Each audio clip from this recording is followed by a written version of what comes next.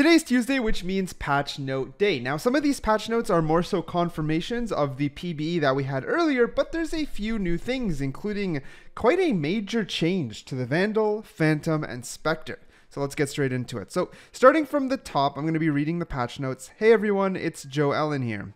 Our agents and weapons team have been hard at work on some minor and major changes for a few of our favorite agents and weapons, including Chamber, Viper, the Shorty, and the Frenzy. We've also made a few updates to Pearl's B-Site. As always, let us know what you think about all the updates in patch 6.11. Have fun. So what's nice about the official patch notes is we actually get input from the developers or the workers, rioters themselves, which add context to a lot of the changes. So again, starting from the top, agent updates. Breach, Rolling Thunder, which is his X. Warning visuals have been updated to provide a clearer edge to the ultimate area of effect. This should make it easier to understand when you will and will not be hit by the ultimate. Moving on from there, Chamber. And the developer says, Chamber has taken a backseat in overall pick rate after the last round of changes in patch 5.12. At the time, we reduced Chamber's sphere of influence significantly. We're also looking to put more power into his ability to lurk and give him more flexibility within his setups. Rendezvous weapon equip time after post-teleport lockout from 0.7 seconds to 0. It is now instant. Trademark, which is a C, disable range increased from 4,000 to 5,000. Trap arm speed reduced from 4 second to 2 second. Tour de France, or Tour de Force, his ultimate. Firing rate increased by 15%. I can't wait to actually try these today. I think the Chamber changes are actually really promising, but I gotta play with it, and I gotta see high rankers play with it. That's the only way we're actually gonna get any substance on if they're effective. But from there, we have Viper. The developers say, the Viper change below is meant to both create more explicit downtimes when playing around her utility and address the effects of Viper and Harbor's vision blocking. We want to ensure Viper and Harbor can be competitive independently while also allowing room for teams to explore strategies that can counter them. This change retains Viper's power moments while her utility is active, but asks you to be more precise on when to use it, giving attackers more agency and value in baiting out her fuel, and defenders a larger window to play around it during retakes. It also creates some moments of downtime when Harbor and Viper cycle their walls. As always, we'll be watching how these changes play out in the coming months and evaluating if any further updates are needed. In case you don't know, her fuel regeneration, reduced regeneration per second from 5% to 3.3%, and to regenerate to the max fuel once empty, it used to be 20 seconds, it'll now take a full 30 seconds. So that's actually a massive hit. 33% slower on that regen is quite crazy, to be honest. Furthermore, we have miscellaneous. So when hit by concussing abilities, Yoru's fake out can now be visually affected, making it better. It's technically a buff. The timing of Omen from the Shadows X voice line will come out quicker. Sova's cape dynamics were redone and smoothed out while still maintaining a silhouette close to his body to not give away enemy position. Wait, they changed Sova's cape? I want to see that. We've cleared up some of the code related to trajectory, grenade-like projectiles, such as Sova's Shock Bolt and Recon Bolt and Brimstone's Incendiary, which is supposed to help bugs. Gameplay systems were also updated. Combat report now shows allies dazed in addition to enemy dazed for all concussabilities. You know how you'll know when you flash your allies or how many people you flash on the little report. You'll now know how many people you've dazed on your own team, which is great for the Irons. Performance optimization in observer mode when frequently switching between agents who are using abilities. Also really big for me who does custom games.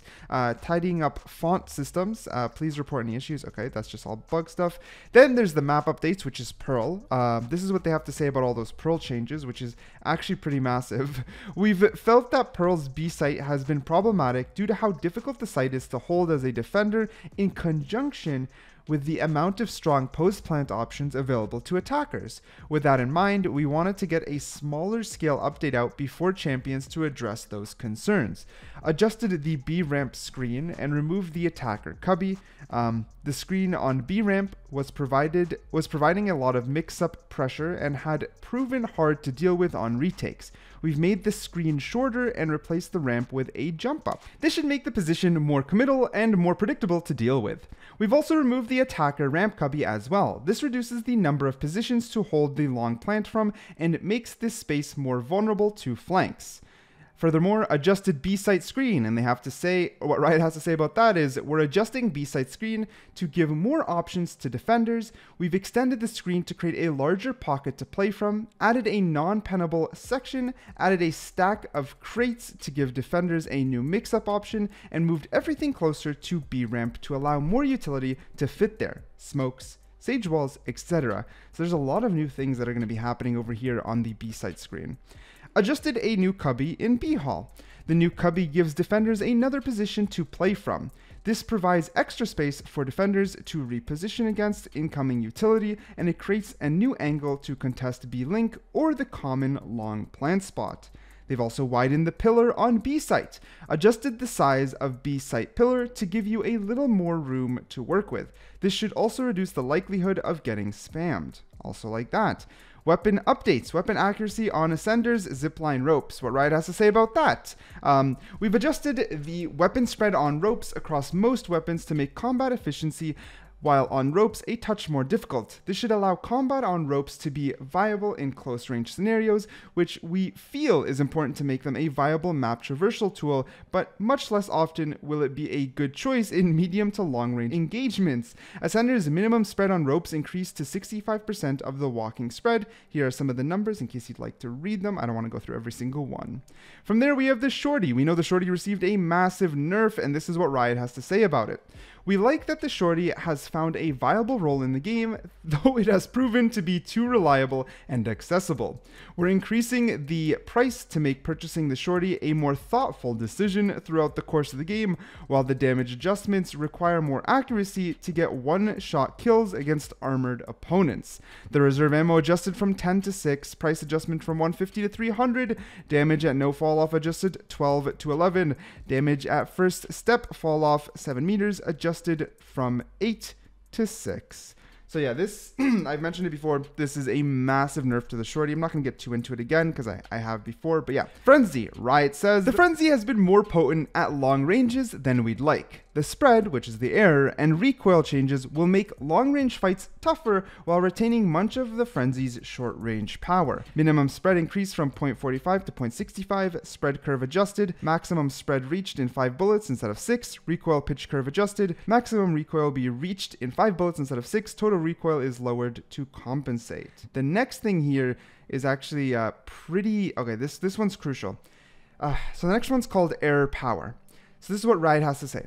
Error power, also known as center biasing for us, is a tool we utilize to reward accuracy by biasing shots towards the center of the crosshair. While this system is functioning as intended for stationary firing, it's been unintentionally aiding firing while on the move. We've significantly reduced center biasing in these movement states. Shots fired while moving are now almost uniformly random within their spread cone, meaning that fewer of these shots will precisely land on target. Even so, run and gun and jump shooting kills will still happen, and we think these kills are healthy in close range contexts with the right weapons. But this error power adjustment should help to reduce their frequency a moderate amount, particularly at longer ranges. These are the exact recoil adjustments. For a handful of weapons, we've increased vertical recoil while firing on the run. This makes the weapons feel less controllable in this state and should reduce the number of incidental run and gun kills. So this is the first nerf to the Phantom Vandal, but it's not the last.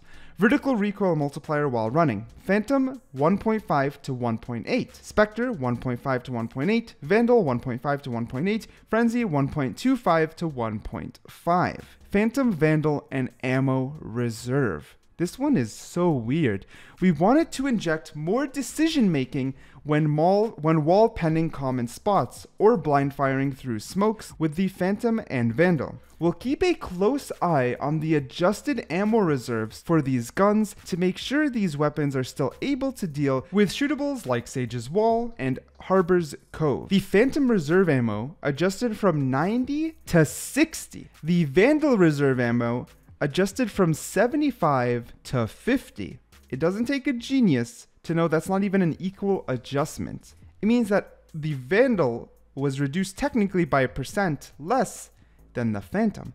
That's kind of insane. It's actually kind of insane. The Phantom was reduced by 33%, and the Vandal less than that, because the Phantom lost 30 bullets. 30 bullets, while the Vandal lost 25 bullets. It's kind of, this whole idea is kind of actually insane. 60 bullets on the Phantom?